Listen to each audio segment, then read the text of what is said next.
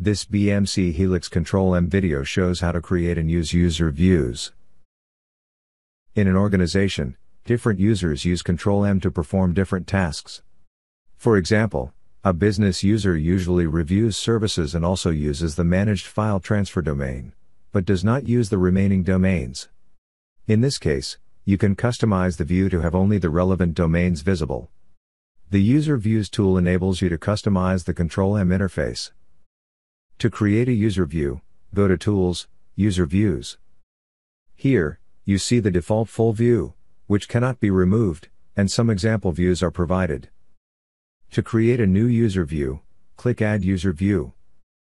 Here, we enter a name for our new view, and a description that will tell users what this view will display.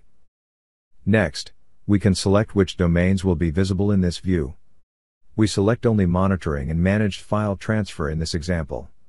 Under monitoring, we will also disable any job actions except confirm and show file transfers.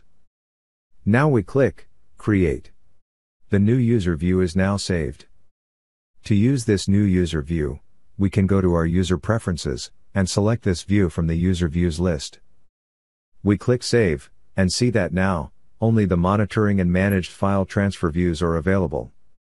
If needed, we can switch back to the full view at any time by going back to the user preferences. That concludes this BMC Helix Control-M Solutions video. Please see our YouTube channel for more videos like this.